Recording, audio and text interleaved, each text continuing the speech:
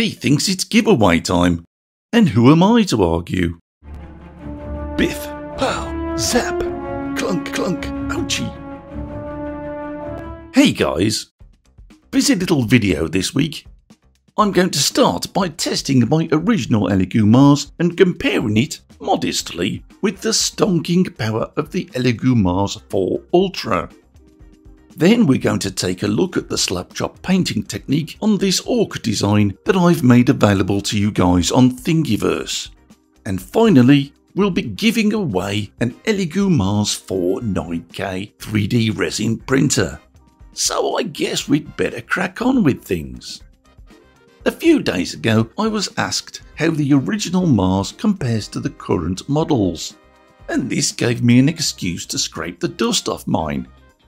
Amazingly, this is now 4 years old and still on all the original parts, including the FEP.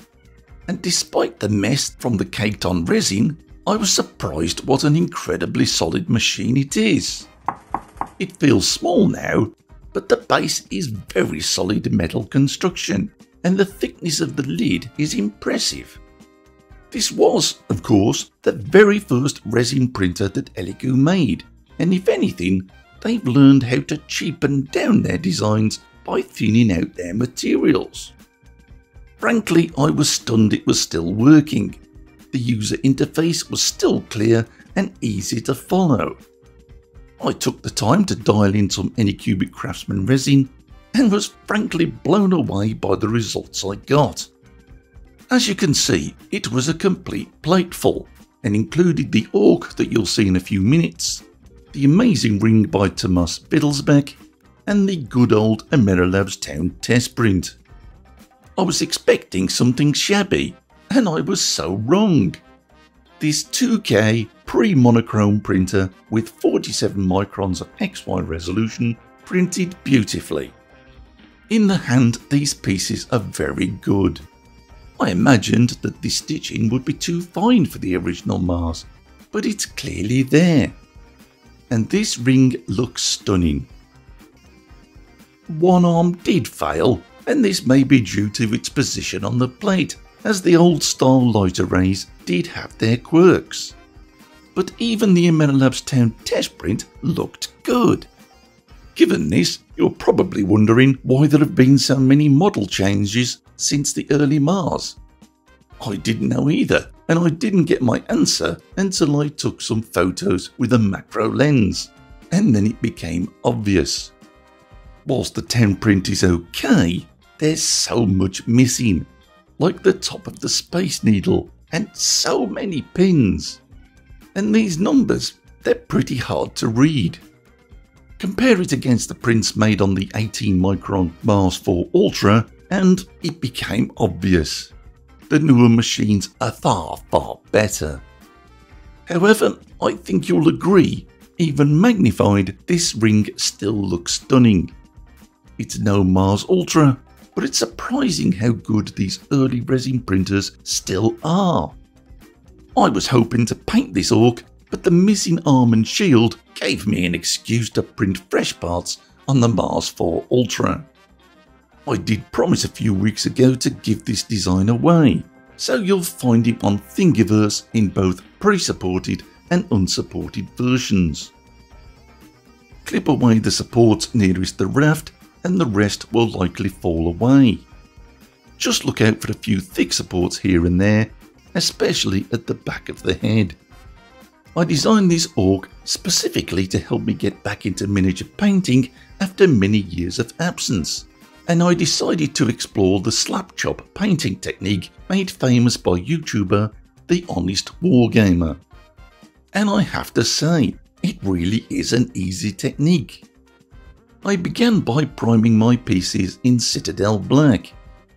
Most of my old paints and brushes have long gone, so I bought this small brush set by the Army Painter, and also this set of dry brushes.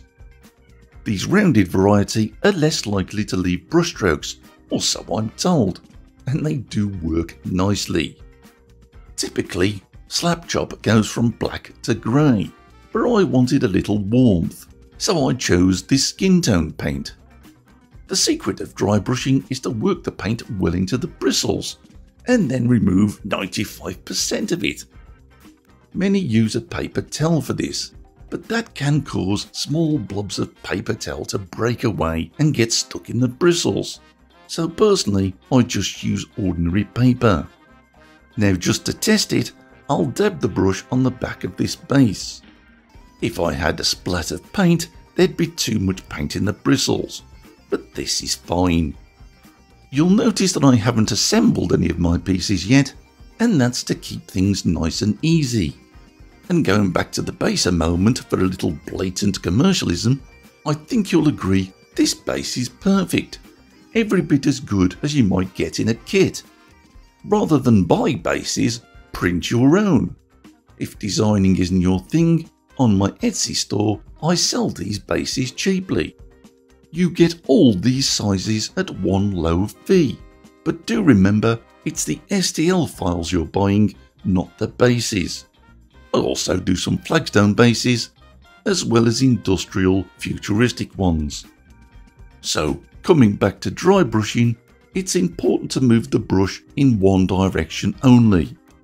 You're trying to very lightly touch the model in a downward motion. This creates the effect of light and shadows in the correct order. Shadows on the top of your model tend not to look very good. Just keep the strokes light and let the brush do the work. Within seconds, it starts to come to life. Don't kill your dark areas. We need those shadows. Just work in downward motions across the model. Eventually, you'll have something like this. Doing the same thing on the head, start at the very top, but keep the strokes light and always moving downward. Never force the brush in anywhere and just follow the contours. See how the shadows actually create the features? So do remember where those shadows are and don't fill them with light paint. Keep applying the same technique across all the pieces. When it comes to the axe, you'll need to stroke against the wood grain to help it pop through. It's time to do the same thing again with white paint. You're highlighting the lightest areas here, so you don't need to cover everything, just the brightest spots. Oh, and once you've completed the white highlighting, do not touch this plate armor area on the body of the orc with any other paint. Trust me, it's finished.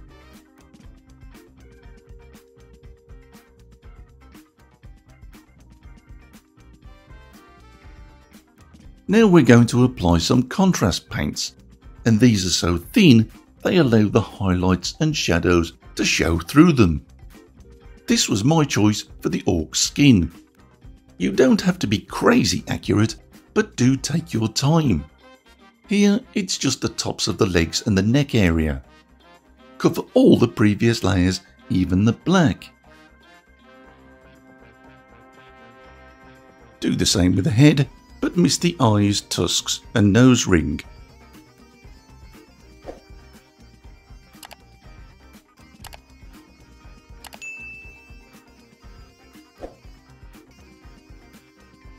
I like this colour for leather.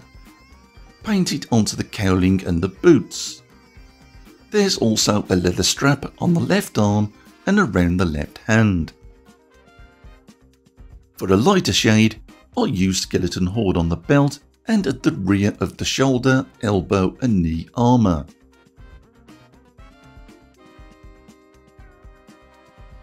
I liked this colour for wood, painted on all the wooden parts of the shield as well as on the handle of the axe. Now you can leave the metal armour alone at this point, as I did on this example, and even though it's just black skin tone and white, I like the effect. It's sort of dirty, grungy armour. But this time I decided to experiment a little more. I took some Citadel Ironbreaker and added equal parts of water to make a very thin coating. This went onto the axe head, as well as the shoulder, elbow and knee armour, but not on the plate armour. Trust me, just leave that alone. I used a little Retributor armour for the gold bracelet and nose ring. And once that was dry, I decided to super glue the pieces together. Glue the arm to the shield and remember that there are 2 gluing points. A friend gave me this nice bright yellow and I dry brushed it across the head to make the lumps and bumps pop out more. A little auric armour brightens the gold in the lightest areas. Then I took good old Norn oil and repainted the axe and shoulder, elbow and knee armour. This light grey is then dry brushed onto those same areas to bring back a little sheen. And if you're really brave, you can mix a little white and green to paint the fingernails. And that's it. I really like the look of this and it's so easy to do. This style might not be for everyone, but I honestly feel it is a style that anyone can do.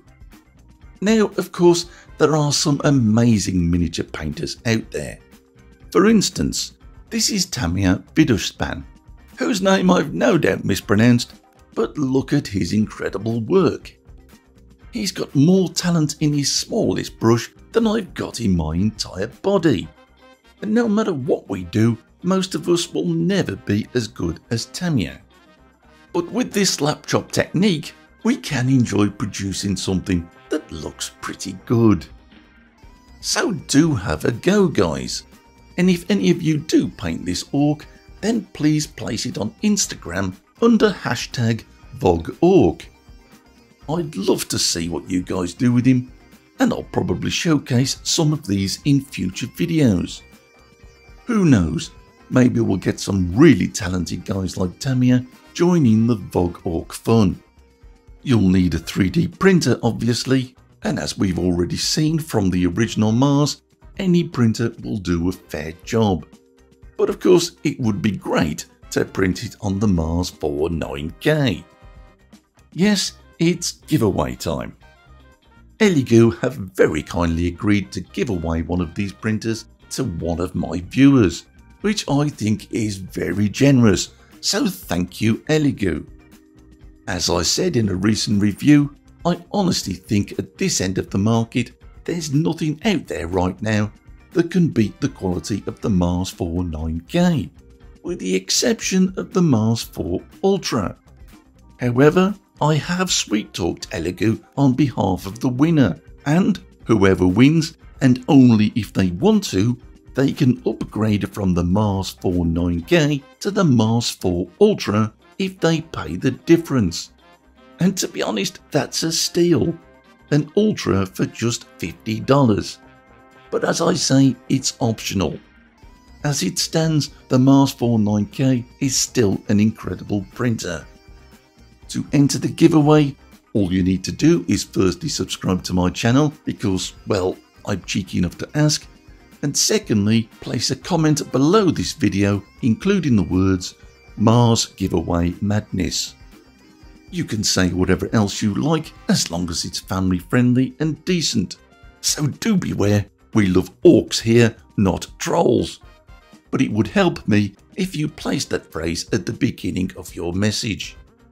I'm going to be using software to download the entries, so make sure that your YouTube account is in order and place that phrase at the beginning. Now I'll keep this open for 30 days and then a few days after that I'll draw a winner strictly at random. There's only one entry per person and entrants must live in a location that is serviceable by Elegoo. In other words, if you could buy a printer directly from Elegoo and have it delivered to you, then you can enter. If you're in one of those places where you can't buy a printer and have it delivered directly from Elegoo, then I'm sorry, you can't take part. Also remember, these new Mars 4s are still under construction at the moment, so the winner should expect their prize later on this year. Finally, this is obviously a promotion for Elegoo, and no, they haven't paid me anything. But as they've been kind enough to donate this prize, I think it's only fair that we give Elegoo a little time in the sun. and so for that reason the draw will not take place until the video has received at least 30,000 views. So in other words, in 30 days time, if there's only 29,000 views, then we'll wait a few more days, and once the magic 30,000 is reached, the draw will then be closed. But in fairness, that isn't really all that many, and I do expect plenty of interest in this video. So that's it for this video, guys. Do download the orc, it's completely free, and do enjoy painting him and sharing your work on #VogOrc. I just know that some bright spark is going to paint him in pink armour. Anyway, take care guys, and thanks for watching.